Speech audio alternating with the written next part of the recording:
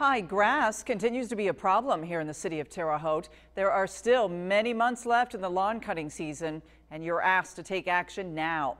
News 10's Hunter Petroviak joins us now live with more. Hunter? Patrice, yards like this with overgrown bushes and weeds almost as tall as me up to my knees continue to plague the city. And while it might be easy to let something like this get overgrown, code enforcement is asking for your help to help tackle it.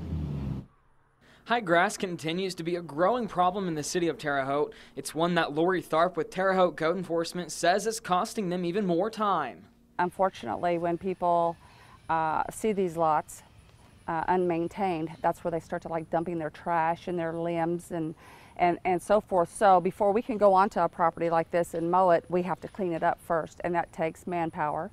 Tharp says when homeowners neglect their yards, it increases the workload for their small team and asks that you take care of your responsibilities. Absolutely help us 100%. That would free us up to focus on the lots like this that need to be addressed immediately instead of going out and writing tickets and abatement notices for lots that we can't control.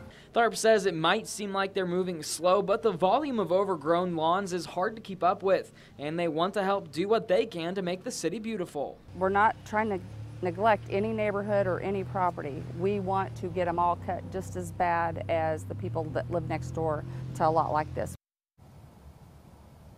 Tharp says when you have an overgrown yard like this, it can cause health risks to those who live next to it and for those who have to take care of it. If you know of a yard like this that needs assistance, you're asked to call 311. Reporting live in Terre Haute, Hunter Petroviak, back to you, Patrice. It's such a shame. Thank you very much, Hunter.